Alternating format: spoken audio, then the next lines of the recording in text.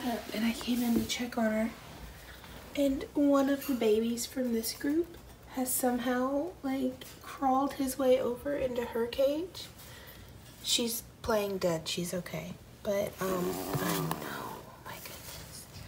So you see she's still tilting this morning, but I don't know, that almost makes me feel better because they've never gotten into her cage before.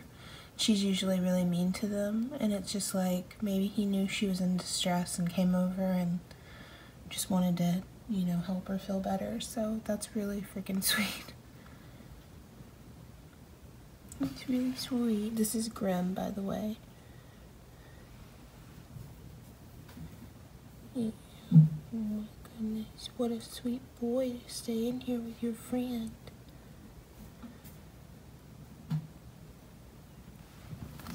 Hungry, bud? Yeah. This one's my sweet one. I've tried not to bond with them, but this one just refuses.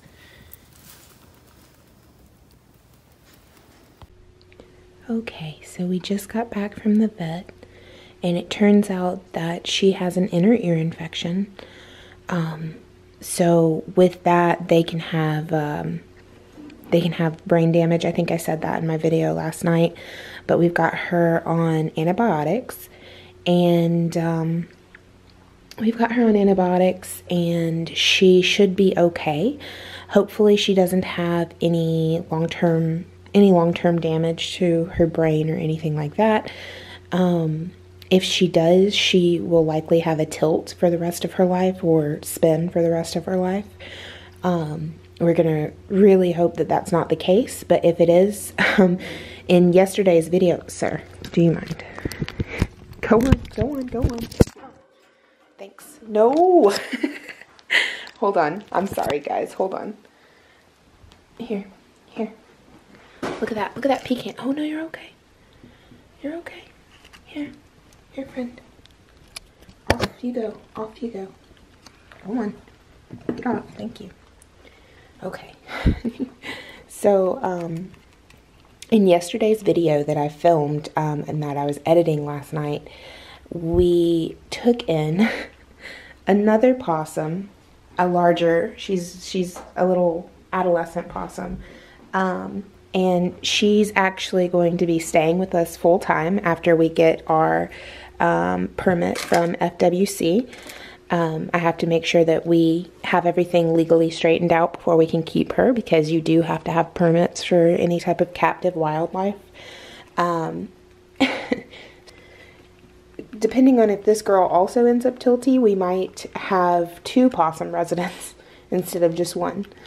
So we will see how that turns out. There's no more. You ate them all. Come on. Alright, you guys. So I'm going to clean her tub out from last night. And then I am going to put her in there and let her rest. And do something with this guy, because he needs all the attention. Don't you? You need all of it. Every last drop of attention.